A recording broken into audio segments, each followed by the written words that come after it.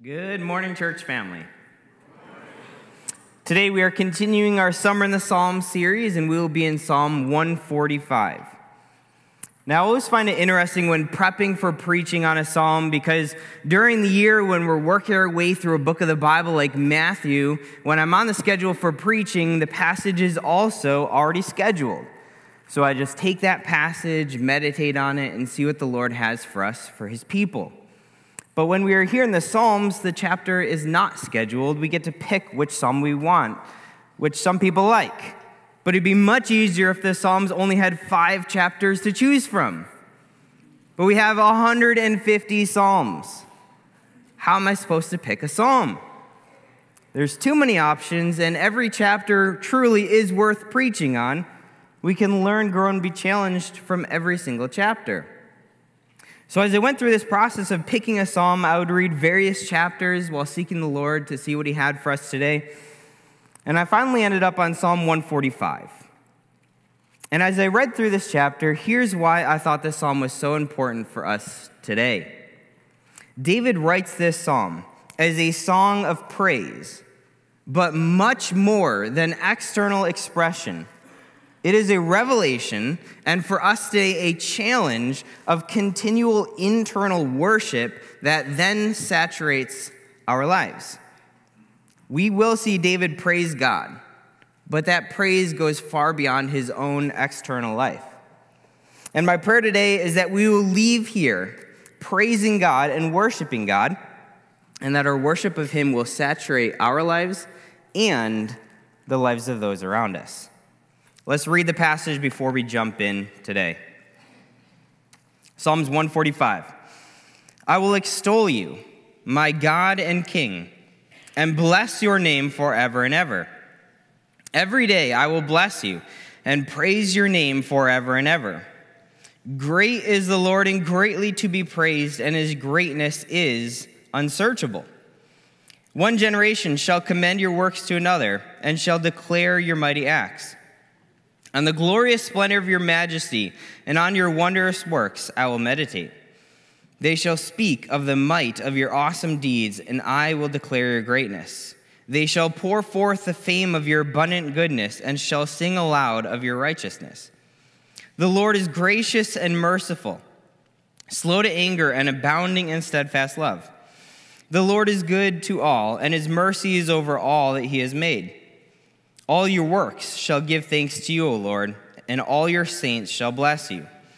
They shall speak of the glory of your kingdom and tell of your power, to make known to the children of man your mighty deeds and the glorious splendor of your kingdom. Your kingdom is an everlasting kingdom, and your dominion endures throughout all generations. The Lord is faithful in all his words and kind in all his works. The Lord upholds all who are falling and raises up all who are bowed down. The eyes of all look to you, and you give them their food in due season. You open your hand, you satisfy the desire of every living thing. The Lord is righteous in all his ways and kind in all his works. The Lord is near to all who call on him in truth. He fulfills the desire of those who fear him. He also hears their cry and saves them. The Lord preserves all who love him, but all the wicked he will destroy. My mouth will speak the praise of the Lord, and let all flesh bless his holy name forever and ever. What an encouraging passage. Now, one of the things that we miss because we aren't reading the passage in the original Hebrew is that this passage is an alphabetic acrostic poem, meaning each verse begins with a successive letter of the Hebrew alphabet. We've seen other psalms written this way. This is the 8th and final acrostic poem in the Psalms, 5 of them being written by David. Now, if you look at the top of the passage, the top of the chapter, it says, a song of praise of David. Now, if you look through the Psalms, you'll see these titles over most of the chapters.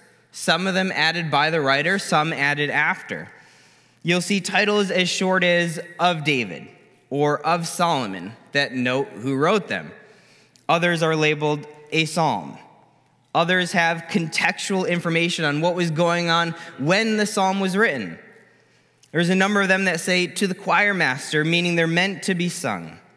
Others even have instruments labeled. Others are labeled as songs of ascent, which were songs sung during specific times. So this psalm is labeled a song of praise of David. So David was the one who wrote this psalm, and while some psalter titles were added after they were written, it seems to make sense that David wrote this title himself, driving the focus of this psalm as a true song of praise. An interesting thing about Psalm 145 is that this is the only psalm actually labeled in the Psalter specifically as a song of praise. We have many labeled as songs and many labeled as praise, but none other labeled song of praise. So that's clearly the focus of the passage for us today, the praise of God. Now, within this chapter, we have 6 different sections, all focused on praise, but with different focus points. So section 1 is verses 1 through 3. He is praiseworthy. Section 2 is verses 4 through 7. His works are praiseworthy. Section 3, verses 8 through 9. His attributes are praiseworthy. Section 4, verses 10 through 13. His kingdom is praiseworthy. Section 5, verses 14 through 20. His mercies are praiseworthy. And section 6 is verse 21. He again is praiseworthy. Let's jump into the text. Section 1, verses 1 through 3, he is praiseworthy. Verse 1, I will extol you, my God and King, and bless your name forever and ever. I will extol you, my God and King. So the word here, extol, is the idea to raise up, to lift up, to exalt, to give stature to, and to honor. Extol is a form of praise, usually with enthusiasm. There is intentionality here, and responsibility, and humility. Look at the personal pronouns that David uses. He says, I will extol you, my God and King. David isn't just honoring a God or a king. He's saying, you are my God, and you are my King. There is authority being recognized here and David's submission to it. There is honor, prestige, and glory being attributed here. David is extolling or raising up and exalting the being that is the supreme creator and also the reigning king. David is putting God where he belongs, above all else. I think the intentionality in his words reveals David's internal heart posture before God. I will extol you, my God and King, and bless your name forever and ever. Now, bless your name. Bless, this word is used over 100 times in the Psalms. And bless means different things depending on the relationship. But when mankind blesses God, here's what that means. It means to speak words of excellence about.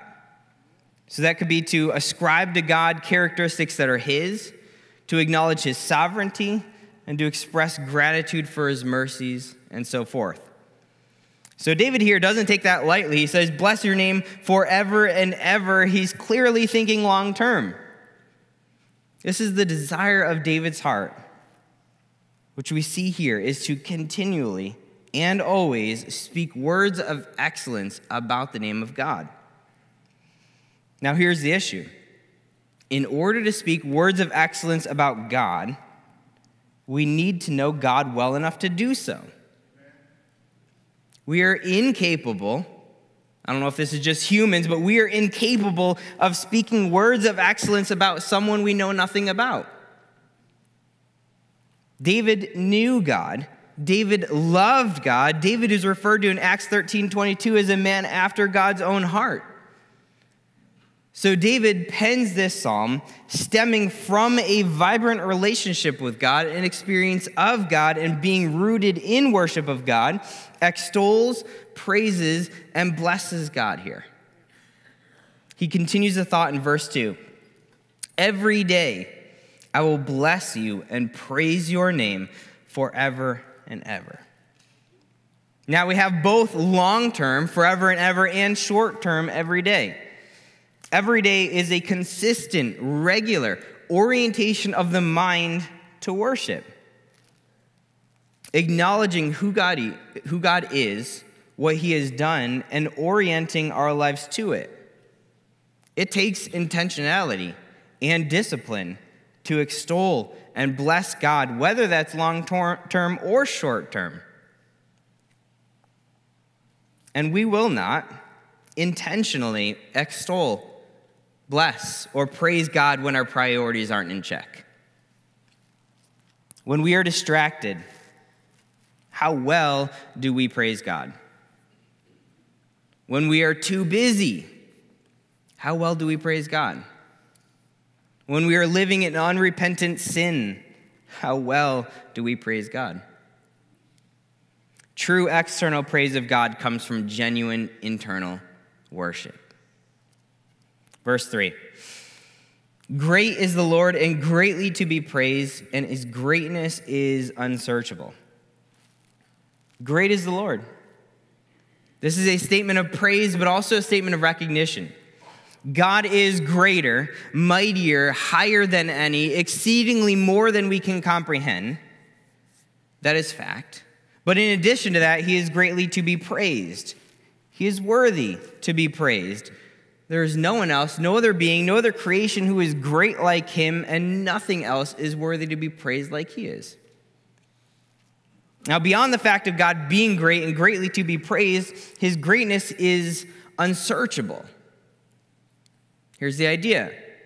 We know God is great, right? We could do better than that. We know God is great, right? Yes.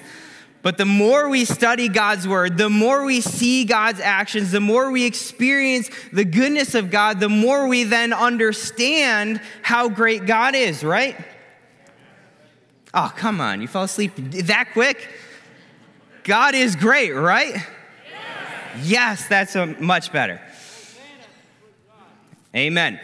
Have you ever heard the phrase, the more you know that you don't know? It's true. The more we learn about the greatness of God, the more we understand the acts of God, the more we experience the goodness of God, the more we understand how unsearchable his greatness is and how we will never truly understand how great he is. How great is that? Well, sometimes the unknowns don't feel great. We don't like unknowns because unknowns are generally unpredictable. This is where God is different. The unknowns of God are not unpredictable because God is unchanging. God does not change. This is called the immutability of God. We know that in the future, God will be faithful because God is faithful. We know that in the future, God will be great because God is great. So we can rest in the fact of the greatness of God, even though it's unsearchable, because we can be confident beyond a shadow of a doubt that no matter how far we search, we will only ever find continual greatness in the character of God and can continue to walk in confidence that our God is a great God. Amen? Now look at this. In the first 3 verses, we have what I would call 3 different words that are parts of worship. We have extol in verse 1, bless in verses 1 and 2, and praise in verses 2 and 3. There are some similarities and some differences. So extol, again, is the idea to raise up and to lift up, exalt, to give stature to, and to honor. Extol is a form of praise, usually with enthusiasm.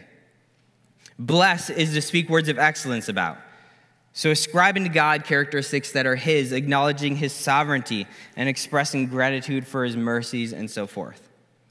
Praise is an expression of admiration, gratitude, and devotion. It's the idea of boasting for someone else. It's the act of glorifying God individually, but also corporately. All 3 of these words are parts of worship, but worship is much deeper than external praise. The Lexham Theological Word Book says this: worship is the reverential response of creation to the all-encompassing magnificence of God. So through the Bible, we see worship encompassed in a variety of different ways. We see bringing forth an offering to God, bowing down in God's presence, by lifting up and exalting God with praise and wonder, by celebrating God, praising and singing, and by serving God. Devotion to the rituals in the Old Testament could be a visible sign of an inner attitude of reverence before God, or evidence of a whole life given to God. But we know, especially as we've been in the book of Matthew and we've seen the lives of the Pharisees, that external obedience is not proof of right motivations. But external obedience can be fruit of a right heart before God. So here's what I believe is going on here in Psalm 145. David's external praise that we see here is the overflow of David's consistent worship of God. Let me repeat that again.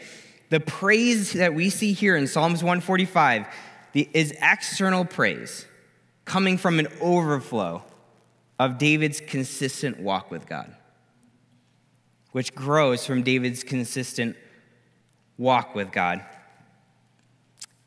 David knows God, he experiences God, and he loves God. This psalm is evidence of that. So coming out of these first three verses, we see the heart of David on display. He lives a life of worship, resulting in him consistently extolling, blessing, and praising God. So into the next section, verses 4 through 7, we see the impact of knowing God and worshiping God. When we as believers know God and know the works of God, we know this: his works are praiseworthy. Verses 4 through 7. One generation shall commend your works to another and shall declare your mighty acts.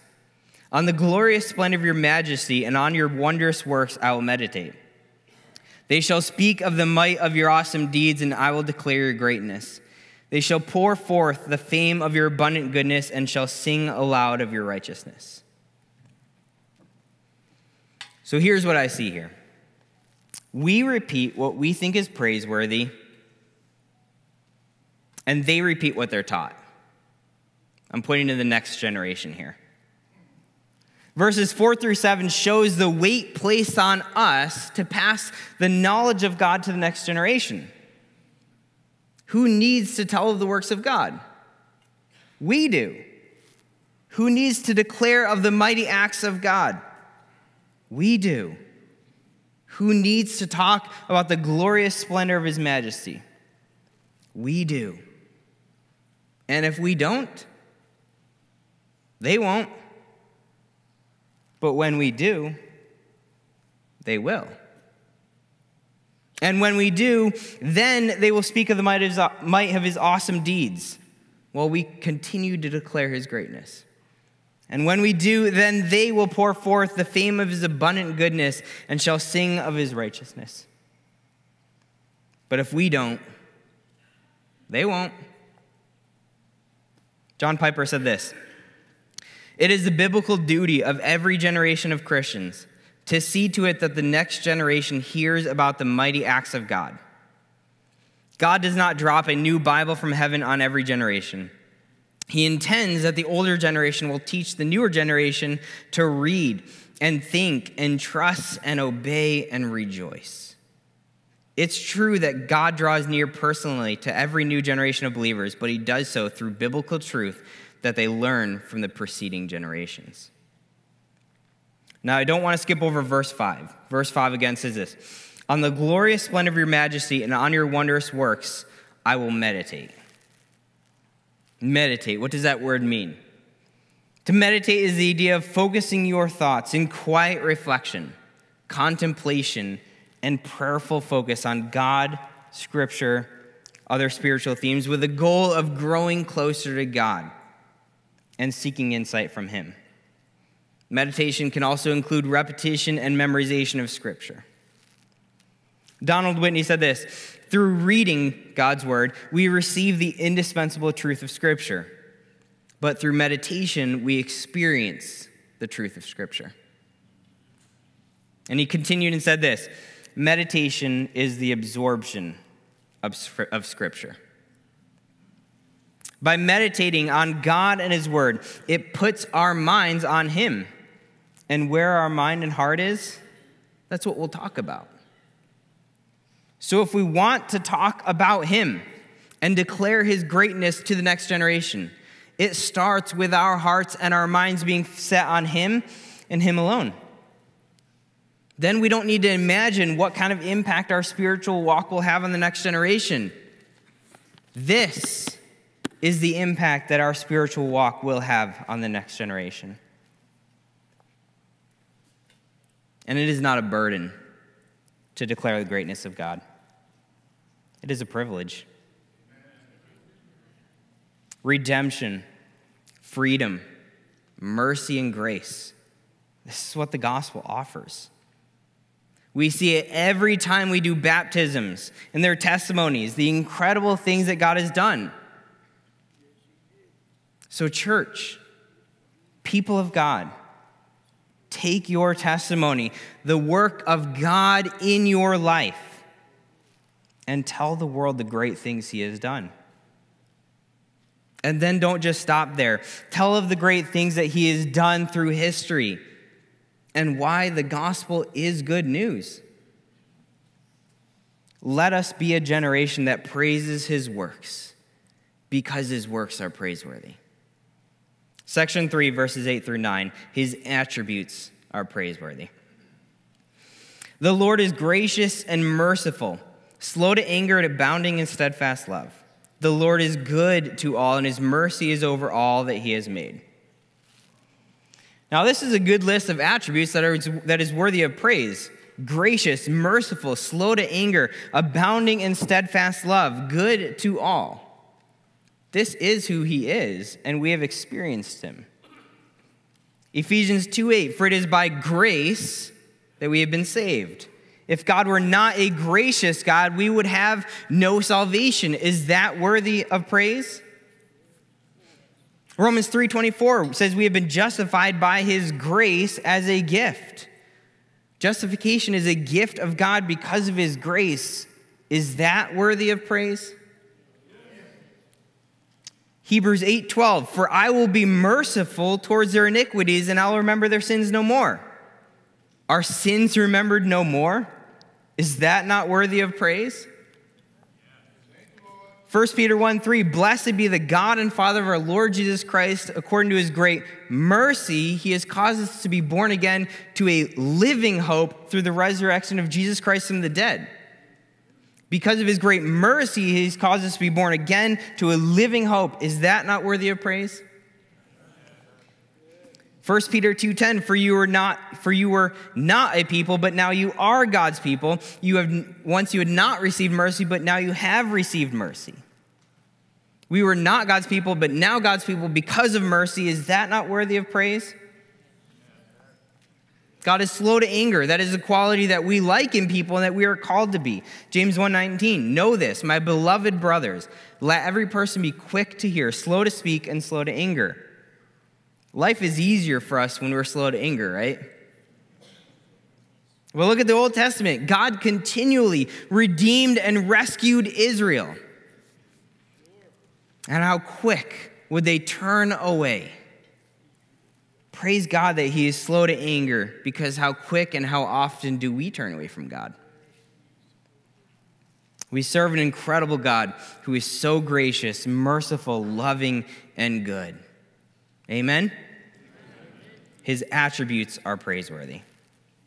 Section 4, verses 10 through 13, His kingdom is praiseworthy.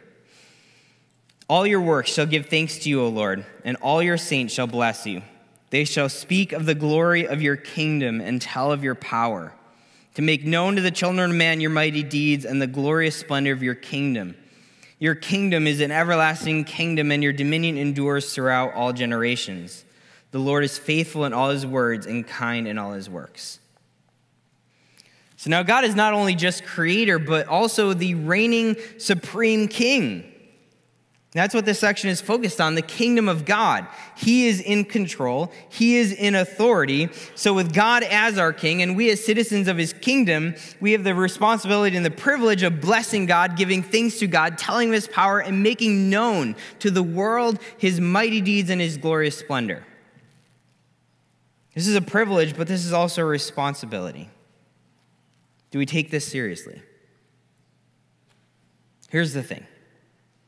We can be confident in boasting about our king because his kingdom will never fail.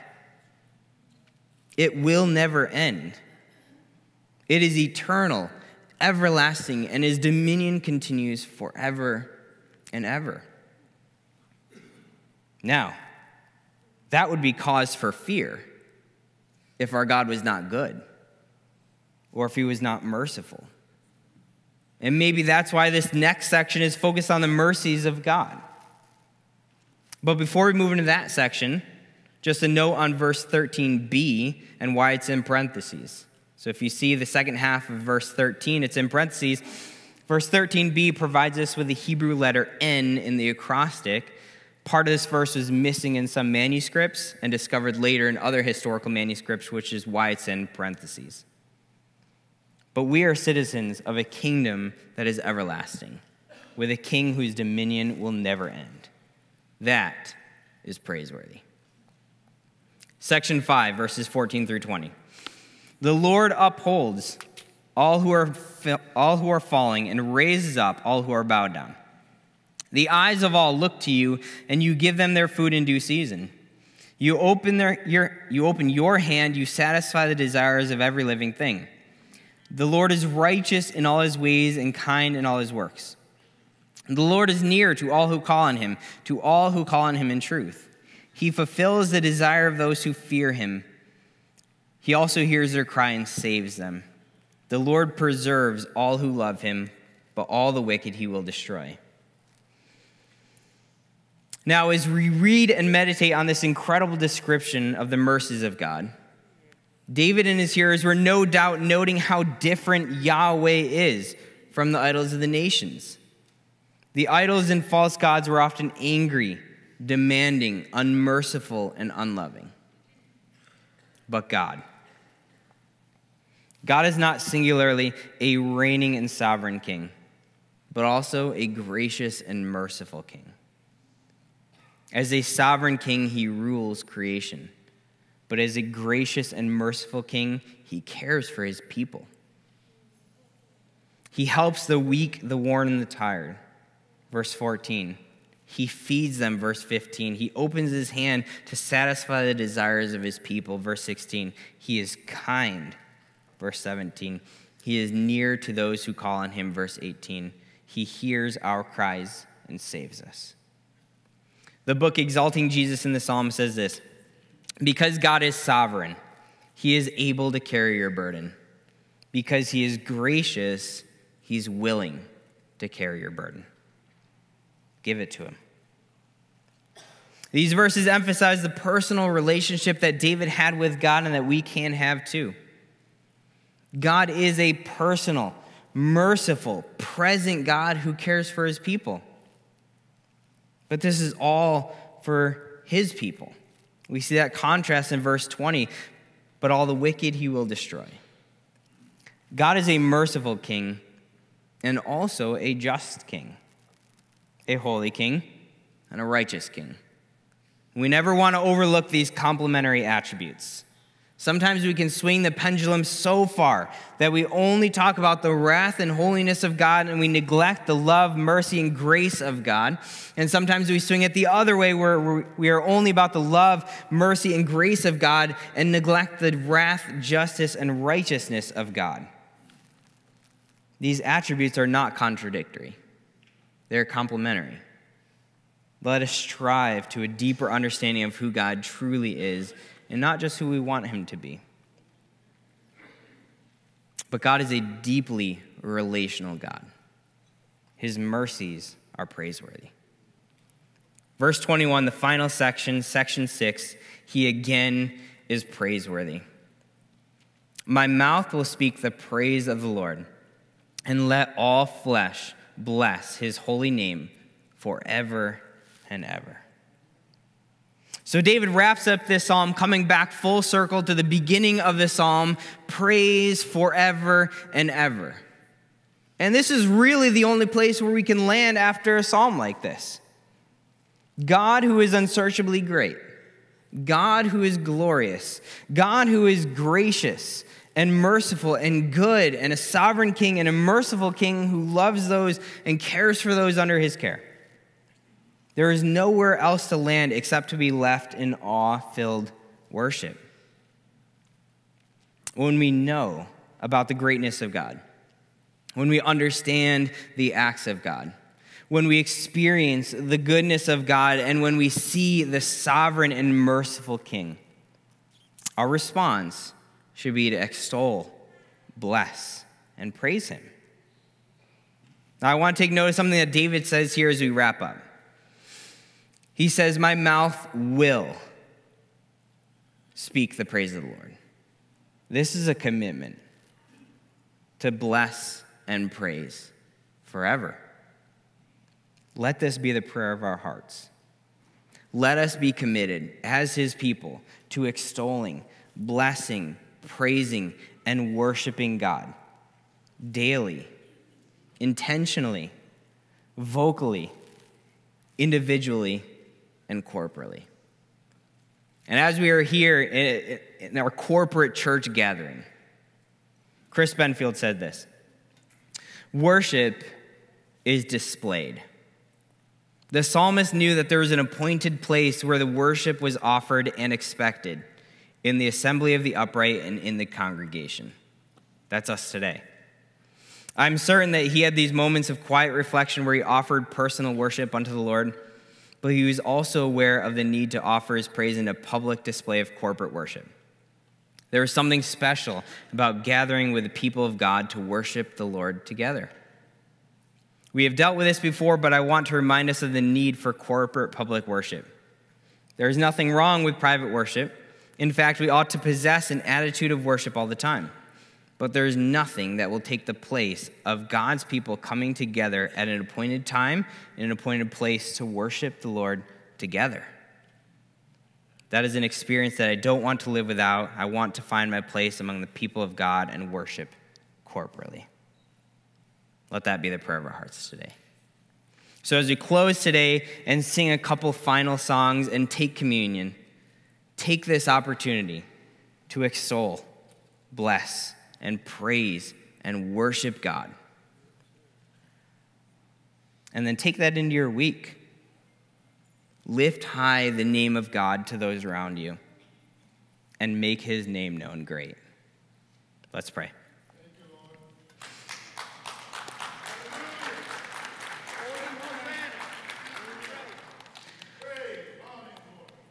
Lord God, you are worthy of all worship. And we worship you today, echoing David's prayer here in the Psalms and David's worship through this psalm. We are thankful that we can praise your name through our gathering, through studying your word, through singing songs. Lord, as we see through the Psalms, David had an incredible heart of praise. And we thank you for his example of how a deep walk with you resulted in a consistent life of praise and worship.